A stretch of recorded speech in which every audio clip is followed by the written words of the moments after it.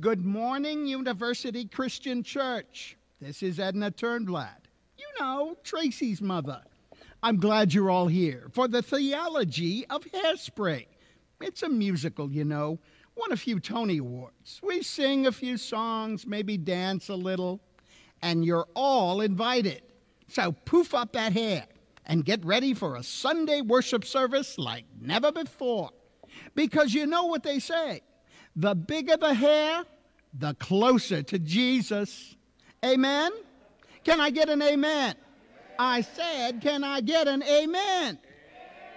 Now, that's more like it. Enjoy!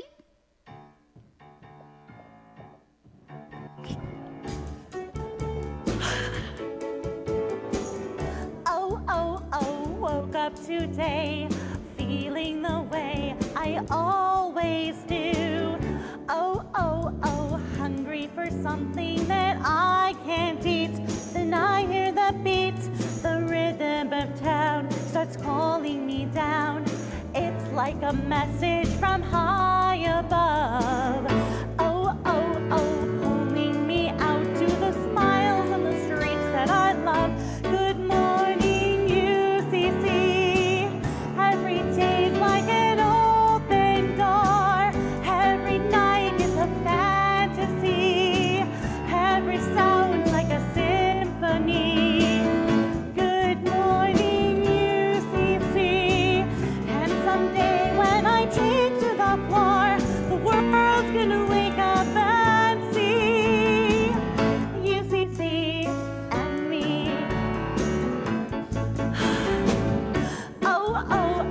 Look at my hair. What two can compare with mine today? I've got my hairspray and radio.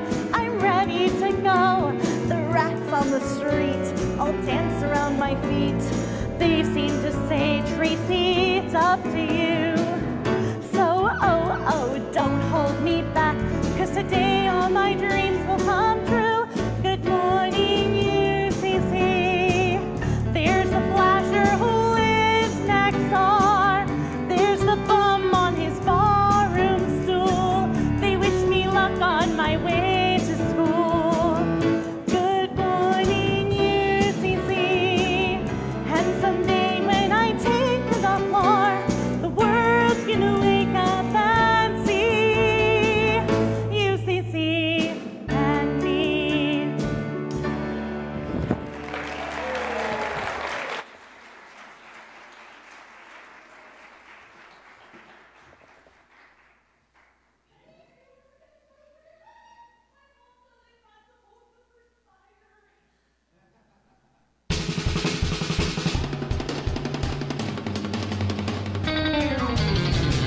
Good morning, University Christian Church! Don't change that channel. It's time for the Courtney Collins Show, brought to you by Ultra Clutch Hairspray. Oh, every afternoon when the clock strikes 4, a crazy bunch of kids crash through that door, yeah. Oh, throw off their coats and leave the squares behind them, and they shake it, shake it, shake it like they're losing their mind. And then I see them frown 'cause they're the nicest kids in town. Oh, every afternoon you turn your TV on. Yeah, we know you turn the sound up when your parents are gone, yeah.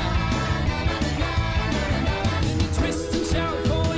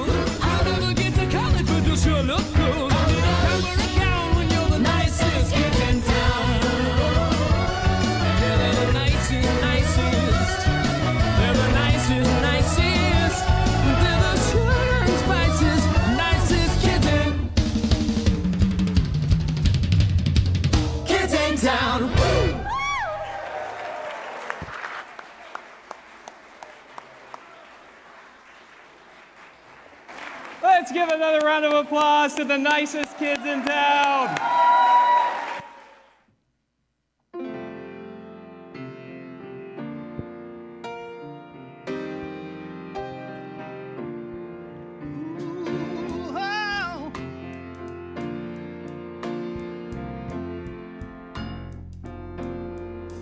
There's a light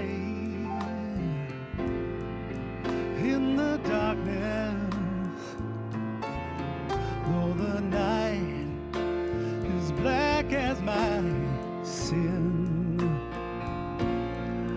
There's a light burning bright, showing me the way, but I know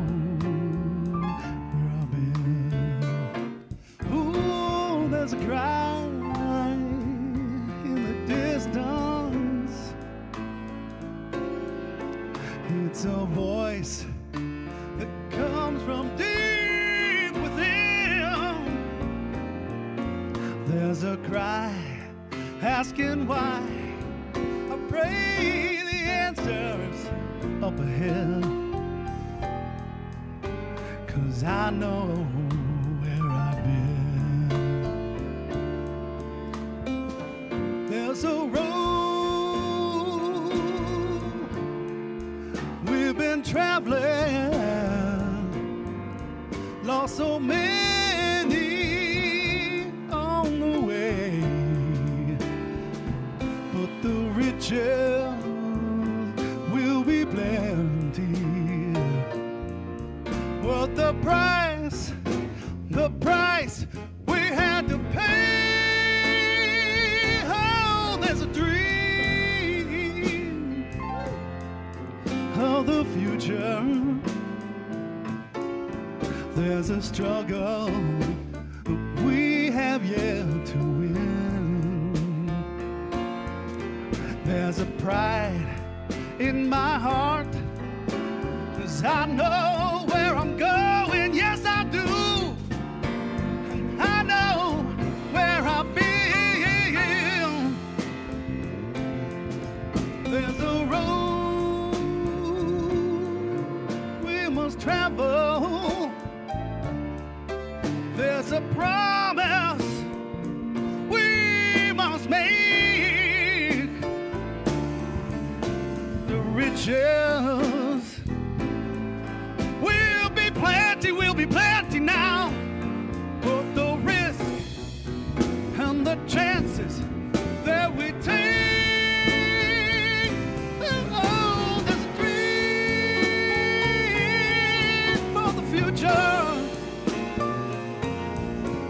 There's a struggle we have yet to win. Use that pride in our hearts to lift us up to tomorrow. 'Cause to sit still would be sin. 'Cause Lord knows I know where I'm going.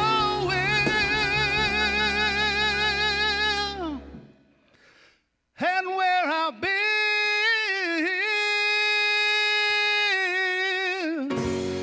Oh, I'll give thanks to my God, 'cause I know where I've been.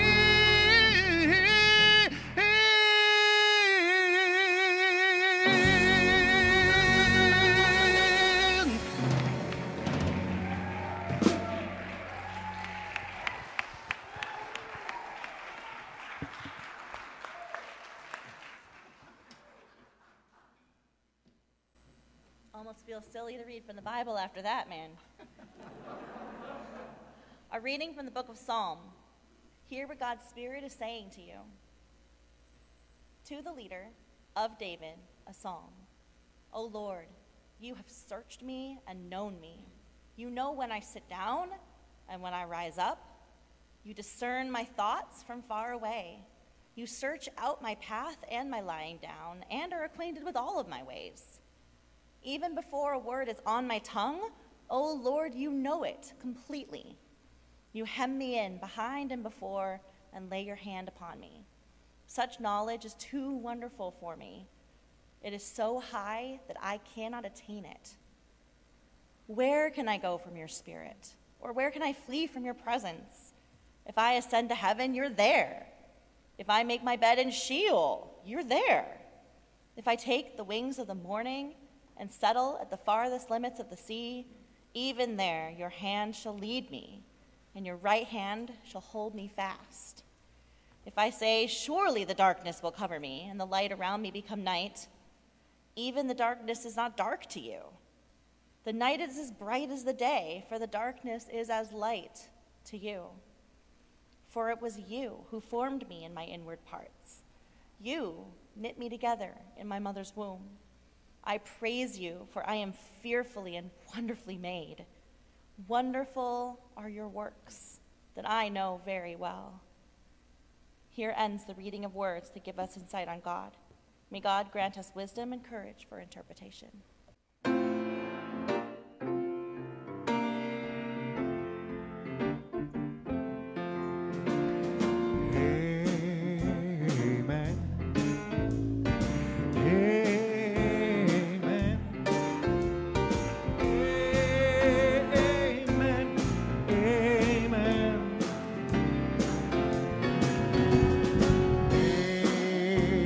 Somebody say amen. Let me hear the church say.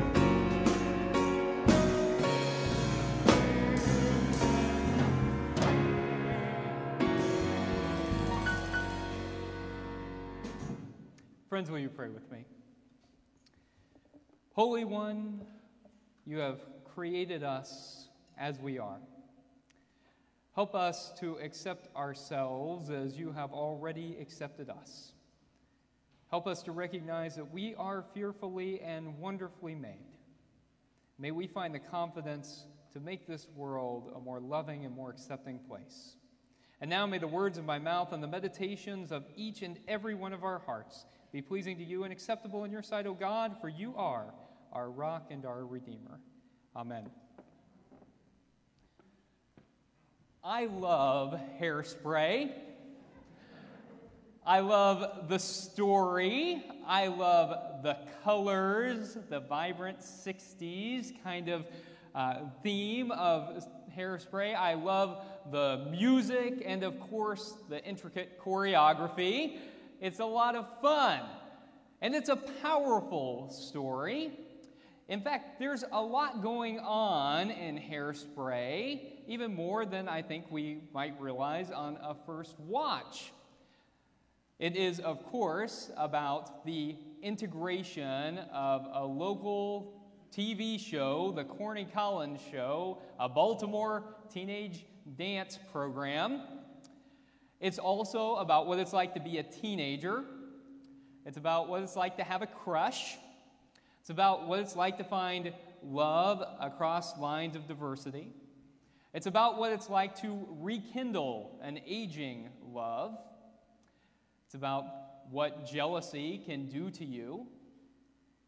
And at its heart, it is about loving yourself for who you are, recognizing who you are, and being okay with that. Tracy Turnblad is the main character, and she is not a conventional leading lady. She doesn't have the size that she's supposed to have. Her hair is too tall, too. And she knows who she is, which means that she is unafraid to be herself out in the world, and that makes people uncomfortable. You ever found that? That if you know who you are and you're not afraid to be who you are, it can make people uncomfortable? And yet, what she knows is that in order to really be happy and to thrive in life, you have to be who you are. And all the characters who experience any growth over the course of the play discover exactly that they have to be who they are in order to be happy and to really thrive in their lives. There's something incredibly liberating about authenticity, isn't there? I mean, have you ever had to present yourself as something other than you are? Have you ever had to pretend to be somebody you weren't? Maybe even in church. Have you ever been made to feel like you don't believe exactly the right things? Like you have to pretend to believe something that maybe you don't? There's something incredibly freeing about authenticity, about being able to be who you are. It's liberating. It's freeing. It's grounding. And that, I think, at its heart is what the psalm that we heard just a moment ago is about. It's a beautiful psalm. I love this psalm. It's one of the most beautiful pieces in all of Scripture, I think. It's also frequently quoted and frequently taken out of context. So what I mean is, the way that I usually hear the psalm applied is as a way to try and define life in the 21st century, how life begins. Let me say decidedly, that is not what this psalm is about. You know, this, you knit me together in my mother's womb stuff. That is not to be applied as a way to define when life begins in the 21st century. In fact, in the ancient world, they defined life as starting later than we do today. Childbirth was so dangerous that a lot of times children didn't make it. Remember that naming ceremony of Jesus in the temple where 8 days later he goes in and is given a name?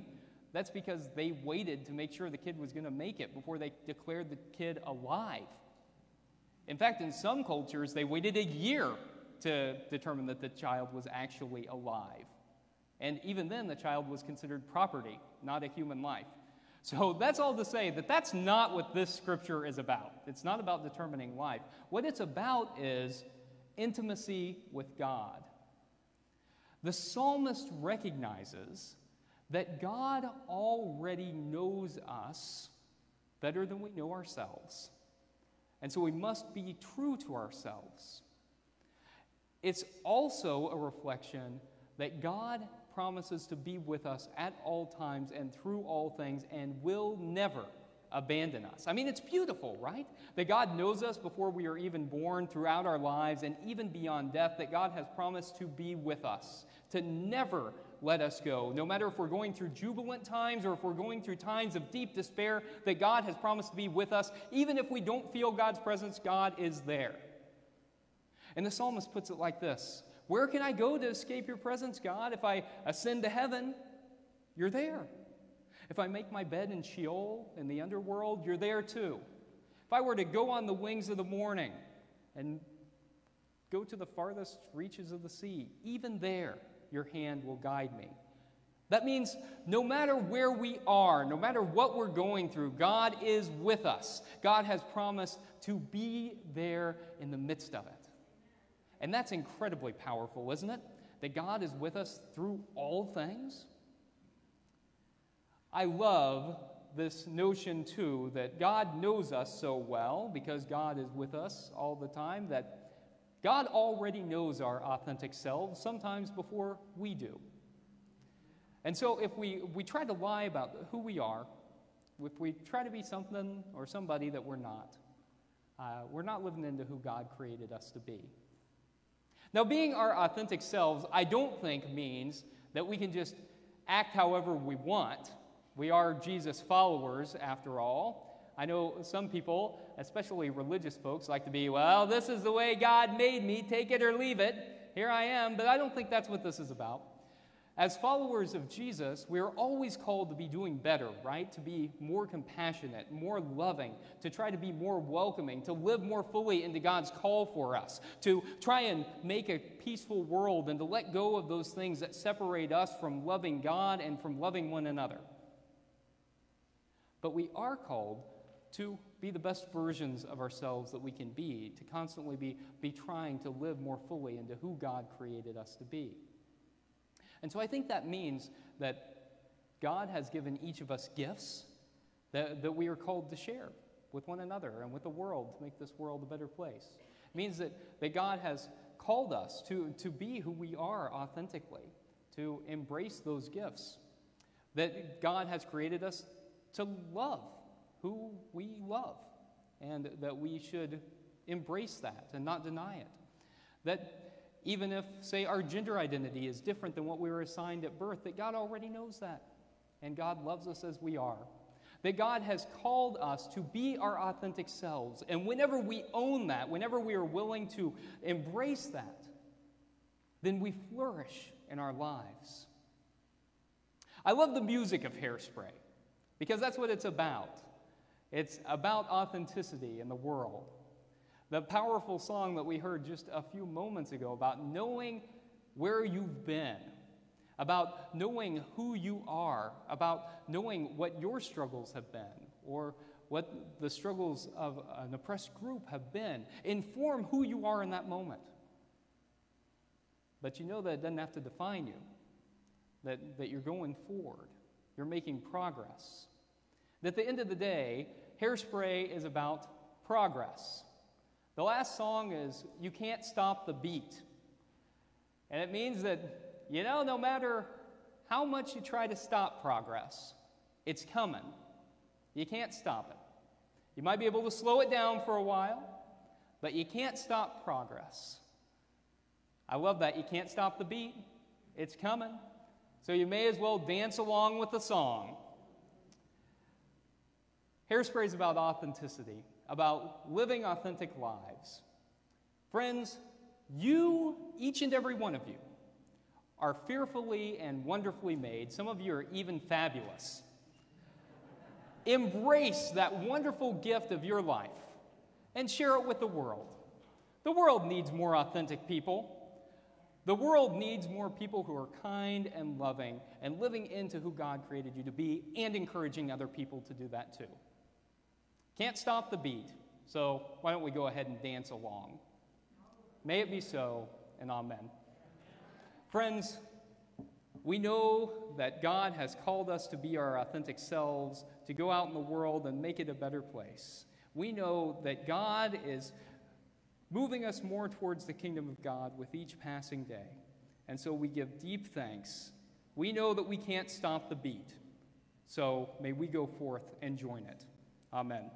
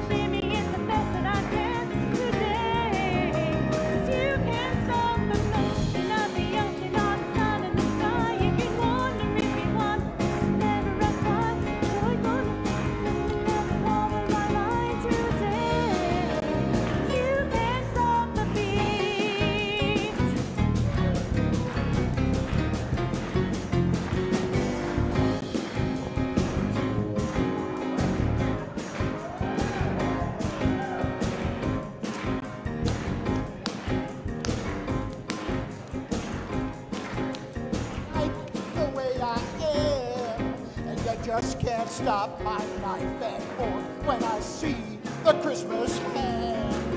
If you don't like the way I look, well, I just don't give a damn. Cause the world keeps spinning round and round, and my heart keeps beating up the speed of sound. I was lost till I heard the drums fade away. Woo!